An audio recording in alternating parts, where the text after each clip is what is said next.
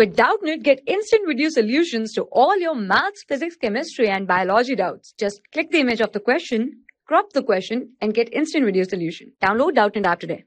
Hello friends, the question is verify whether the following are zeros of the polynomial indicated against them. So we are given many such polynomials and we need to check whether these are the zeros of the polynomial or not. Okay, so for any x, if it is the zero of the polynomial, that means the value of that x, if you put it in the given polynomial and find out that p of x, then it should come out to be 0.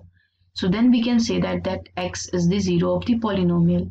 Okay, so now I'll check this condition for each of these given polynomials. So first part is px is equals to 3x plus 1, and I need to check this at x is equals to minus 1 by 3. So what we'll do is we'll find p of minus 1 by 3. So this is equals to 3 multiplied by minus 1 by 3 plus 1. So this 3 and this 3 will cancel each other. So we'll be left with minus 1 plus 1. And now this p of minus 1 by 3 is coming out to be 0. Hence we can say this is the zero of the polynomial. So this x is equals to minus 1 by 3 is the zero of the polynomial p of x. Yeah, so this is how we'll check this for each and every part. So second is, in second part we are given polynomial px as 5x minus pi, and I need to check this at x is equals to 4 by 5. Alright, yeah, so I'll find p of 4 by 5. So this will be equal to 5 multiplied by 4 by 5 minus pi.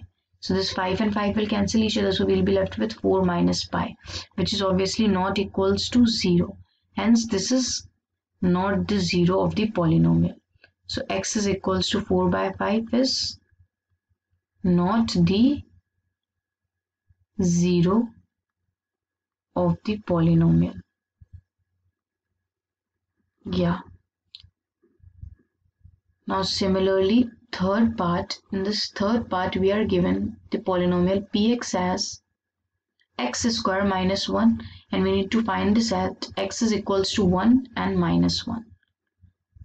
Okay, so firstly p of 1, it will be 1 square minus 1, that is 1 minus 1, and this will be equal to 0.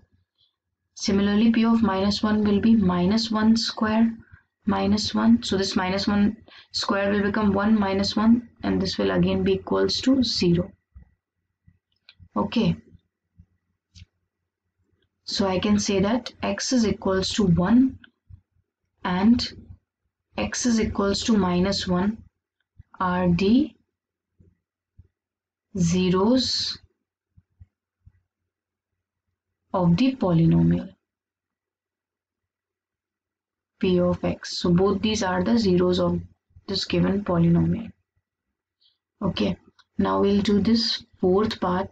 So in fourth part we are given polynomial px as x plus 1 multiplied by x minus 2, and we need to check this at x is equals to minus 1 comma 2. So again what I'll do is I'll find out p of minus 1. So this will be minus 1 plus 1 times minus 1 minus 2. So this will become 0 multiplied by minus 3, or it will be 0. Similarly, p of 2 is nothing but 2 plus 1 times 2 minus 2. So this will become 3 times 0, or this will become equals to 0. So again this x is equals to minus 1 and 2 are the zeros of the polynomial p of x. Okay, now fifth part. Yeah, so in fifth part we are given polynomial p of x as x square, and we need to check this at x is equals to 0.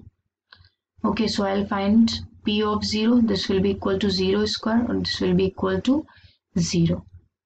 Okay, so we can simply say that x is equals to 0 is the 0 of the polynomial p of x. Okay, let me just check. Sixth part. Okay, lx plus m.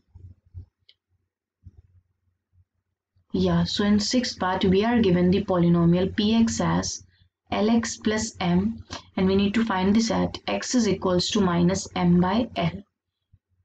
Okay, so what I'll do is I'll find p of minus m by l. This will be equal to l multiplied by minus m by l plus m. So this l and l will cancel each other, so we'll be left with minus m plus m. Okay, and this is nothing but equals to 0. So what I can say is that x is equals to minus m by l is the 0 of the polynomial p of x. So this is how we solve these parts. Thanks for watching. For class 6 to 12, IIT JEE and NEET level. Trusted by more than 5 crore students. Download Doubtnut app today.